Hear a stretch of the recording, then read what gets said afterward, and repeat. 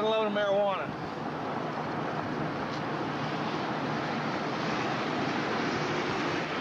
That knife will come back on you, watch it.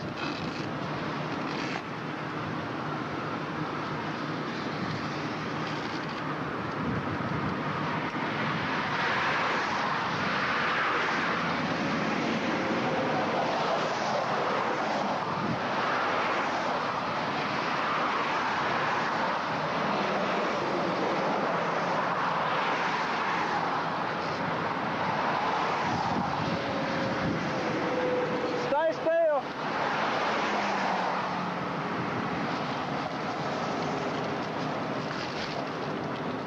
This tire is full of marijuana. Good, good, good. Okay, go ahead and do your notification. Couldn't get a hold of the captain. I got a load of marijuana in a minivan in the tire. You want me to notify the task force or what?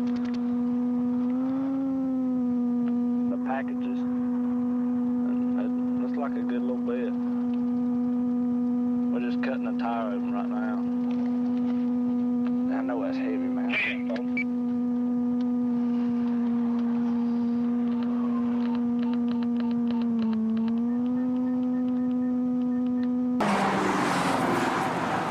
Appeared that it had been manipulated to have fresh handprints on it. We took the tire off of the vehicle, started rolling the tire, could feel objects moving around inside of it. Let the air out of it.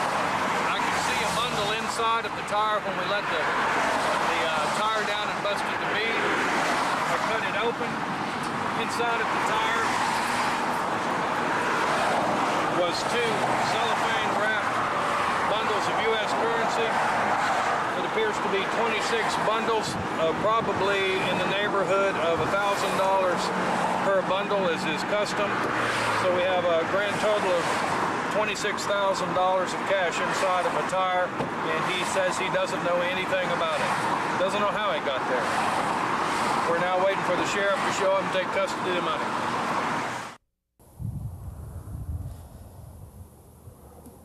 No, it's not. Watch out. It's keys. How many did you say? 2? Watch your fingers now, buddy.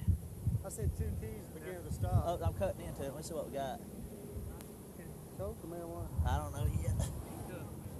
So we Yeah, go ahead and place them on the wrist. Can you get it out now? Okay, let me roll the tire up a little bit. Yeah, roll it up some. I told you that sucker was heavy, didn't I? Yeah. Man, that's about 2 keys there, ain't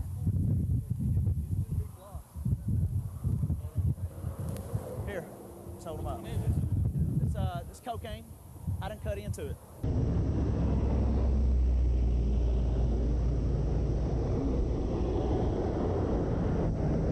We conducted a brief search of the truck from the outside, and I noticed that the tires on the truck were very large, larger than what you'd normally see on this style of a truck. After noticing that, I also noticed on the front tire areas fresh scratches and heavy damage to the inside rim of the wheel. And on the front tires, there were these extra weights on the tires. Deputy Shelton showed me these strings which were hanging from the tires. We showed this to Deputy Dodson as well. Once we noticed these strings that were in between the wheel itself and the rubber, we tried to pull on the strings, and the strings would not come out of this little crack area. So we knew that they were freshly put there and that they were stuck in between the two.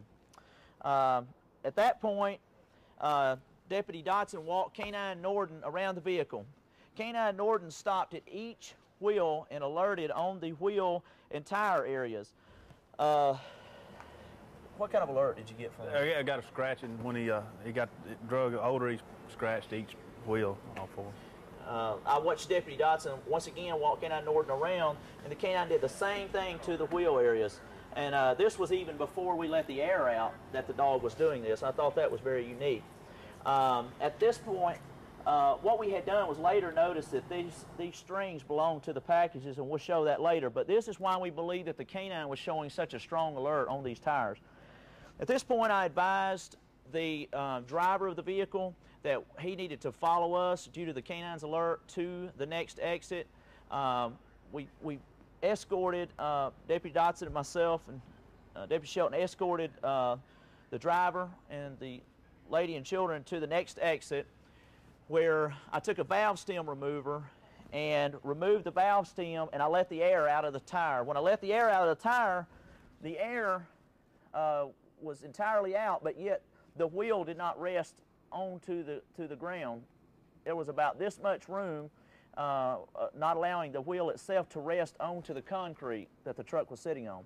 So at this point, we took the a towel, and was it a towel or a shirt? It was a shirt, a t-shirt, and put it over the lip of this valve here. We took and hid the t-shirt in a second canine Coyote.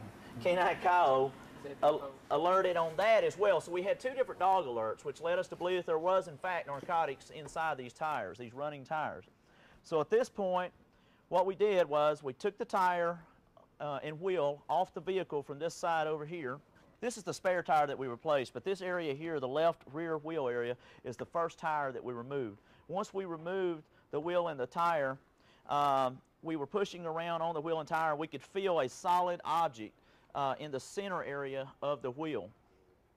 Upon doing this, and along with the dog's alert and everything, I took my knife out and punched the tire and started cutting the tire open. Once I cut the tire open, we located this solid steel brace here mounted around the wheel. Deputy Dotson and myself discussed the fact that the bolts, or the nuts, the nuts here and the bolts were all spot welded, so you couldn't even take your nuts or your bolts loose from this. Before bending this open, this was in a circular pattern as well. This was mounted around this wheel, okay? We were able to puncture a hole into the steel brace, and once we did this, we took a spike, like an ice pick, and poked inside the packages and came out with what we suspect to be methamphetamines.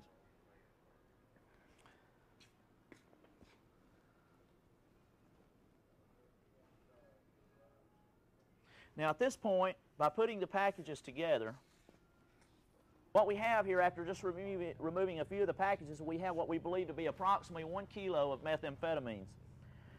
After removing these, we noticed we still had 2 more packages in here, 2 more packages in here, being also a 2nd kilo. So we believe there is a total of 4 kilos located in this steel brace, and possibly 4 more kilos in each wheel and tire. If this is the case, there should be approximately 16 more kilos if all tires and wheels are loaded. And at this point, we're going to break down the additional wheels and tires and see if there's in fact narcotics in these wheels and tires.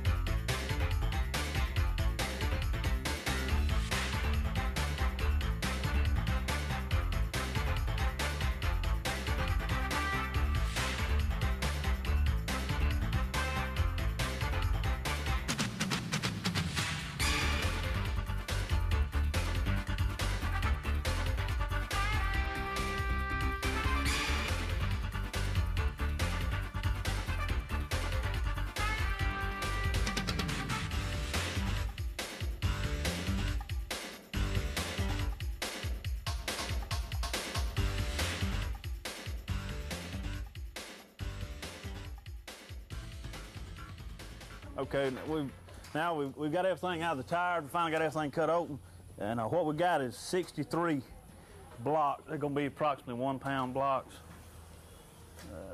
1.2 pounds, roughly 30 kilos of methamphetamine.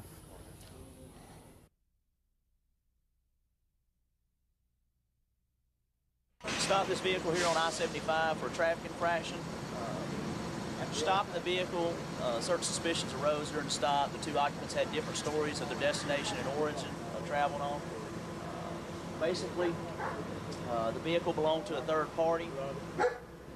Certain suspicions arose, and later wrote the subject a citation, a warning citation for the infraction. I then asked and received consent to search the vehicle for narcotics. As we began to search the vehicle, we noticed suspicions about the spare tire. It looked like it had been dropped frequently. We then had a canine to come out. Canine Jerry alerted on the vehicle. After he alerted, we brought the vehicle here to the garage, and after suspecting the spare tire, retrieved this tool here, which is the tool you have to take the spare tire down. When we took the tool out of the pack, noticed that there was a lot of scratches here, as if the spare tire was dropped on this vehicle a lot, which for a 95 vehicle, which this is a 95, there shouldn't be quite this many scratches on a tool that takes the spare tire down. We then dropped the spare tire and noticed that it was extremely heavy. We let the air out of the spare tire, rolled the spare tire wouldn't roll right. We started shaking the tire, and you could hear packages inside the tire. We then broke the spare tire down, and there was a blanket inside of the tire with the packages. At that point, what we'll do is we'll just stack it right here. At that point, we located these packages, and this time we're going to be removing the packages, which are suspected marijuana.